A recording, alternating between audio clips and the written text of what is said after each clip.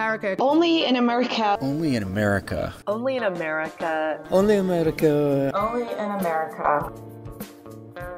This week, we're continuing our discussions on welcoming Afghans to the United States.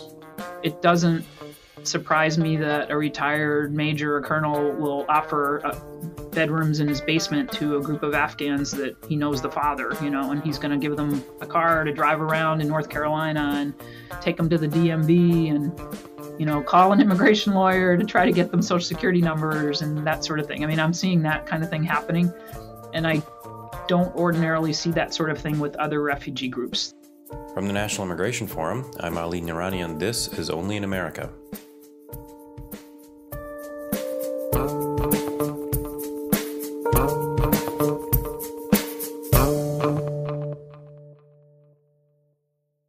These past few weeks, we've heard from some of the countless groups mobilizing to welcome newly arriving Afghan evacuees. This week, as we honor Veterans Day, we're going to take a closer look at how the military community has stepped up to the challenge of welcoming new arrivals, and how these connections, along with new legislation, can set Afghans up for success. As an expert in both immigration and military law, Margaret Stock has a unique expertise and perspective when it comes to Afghan evacuation and resettlement. She's one of the nation's top immigration lawyers and a retired lieutenant colonel in the U.S. Army Reserve. Margaret has seen firsthand how urgent situations like the Afghan evacuation clash with our country's outdated, vertigo-inducing immigration maze, and she has some valuable insights. But first, let's find out how she ended up where she is today. At the same time that I was serving in the Army Reserve, at one point I decided I wanted to be a lawyer.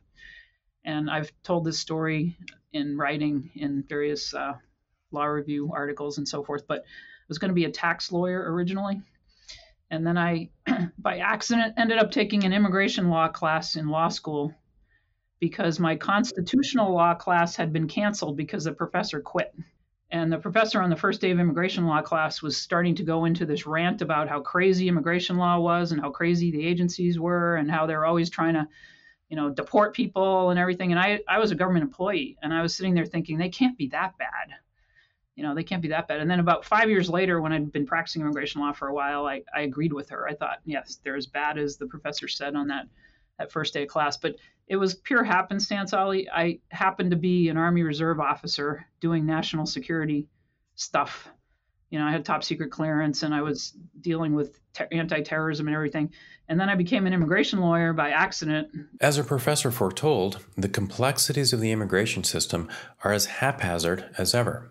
It's very complicated, unfortunately. And this is a function of the fact that U.S. immigration law is very, very complicated. So the evacuees, the ones that are in the United States, absolutely need to go see an immigration lawyer who's qualified to analyze their fact situation and figure out what their options are.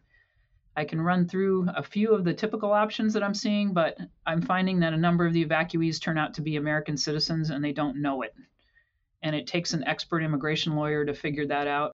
And this is one of the things that the government did not initially plan for, was some way to screen all the folks coming into the United States for different types of immigration benefits. They literally paroled everybody. So they paroled American citizens, they paroled people that had other means available. Green card holders sometimes got paroled.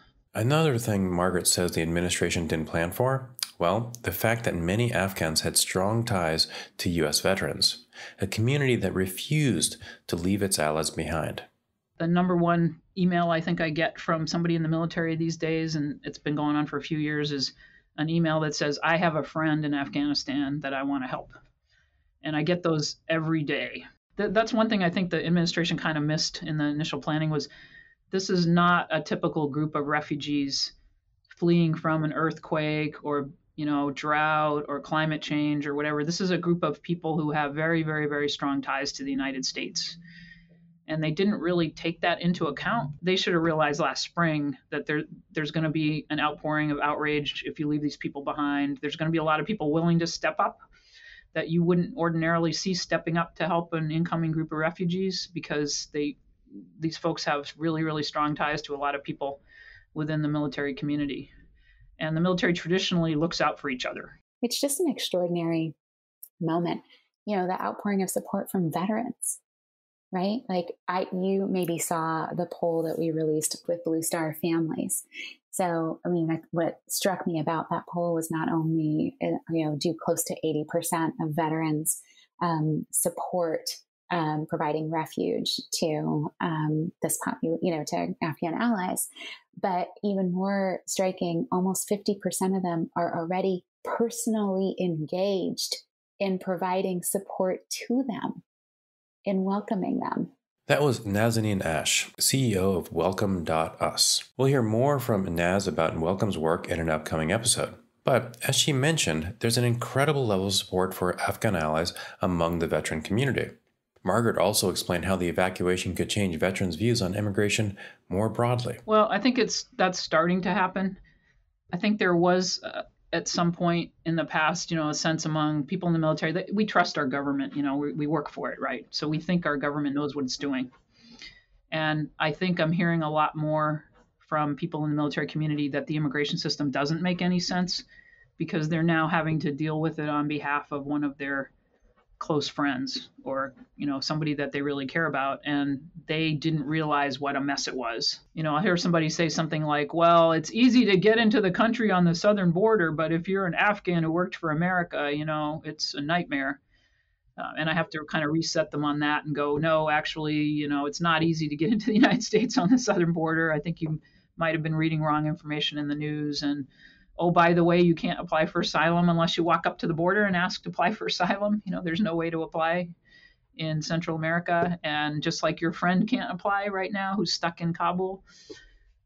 So we're having those conversations, but I think it is the case that this experience has taught a lot of people that the immigration system is a mess. And I think you will find that message resonating with veterans groups now that they've seen firsthand. So what next? What can we do to continue moving the narrative around refugees in the right direction?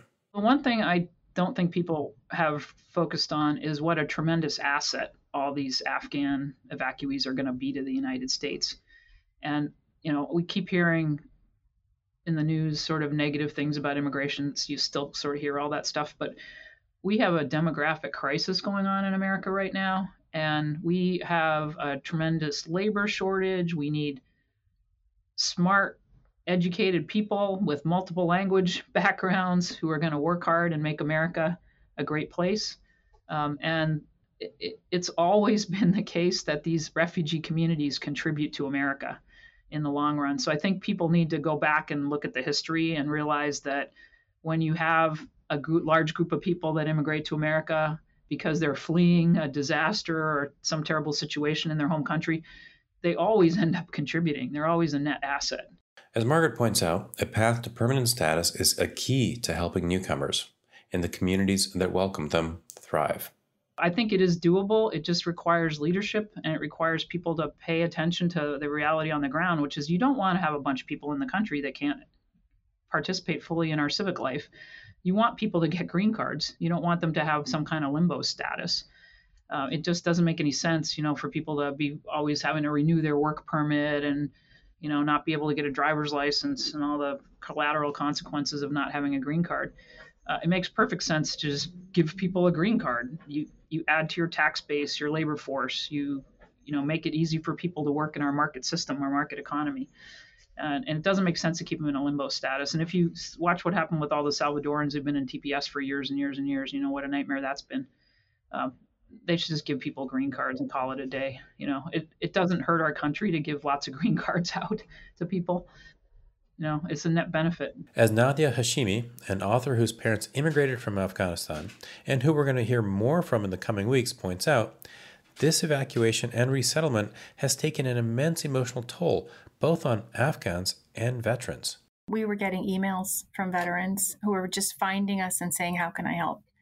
And I've been in rooms with veterans organizations where they're mobilizing, beyond what anyone could possibly imagine.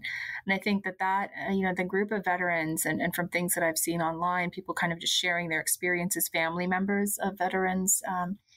This has been, as hard as it's been on the Afghan community, I think it's been really devastating also on the community of veterans and their families. And it's, And one of the things that I think really needs to be addressed is, the mental health of the veterans, because they are not grieving the loss of their homeland, but they're, I think, grieving the loss of a place that they really fought hard, that they gave a lot to help redirect in a way that they thought was meaningful, would be intentional, and would have enduring results. And that's something that really needs to be acknowledged. And I think one thing that we can hopefully do is build some bridges between the veterans community and the newly arrived Afghans, because I think that's where really powerful, lasting friendships can happen.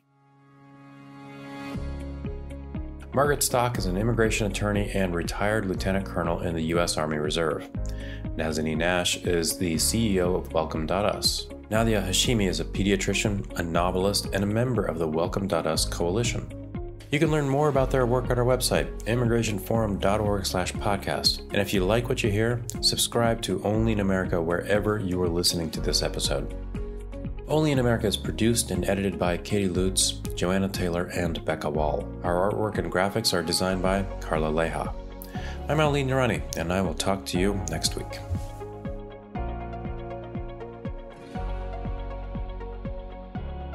Support for the National Immigration Forum comes from the Carnegie Corporation of New York, supporting innovations in education, democratic engagement, and strengthening international peace and security. And from Humanity United. When humanity is united, we can bring a powerful force for human dignity.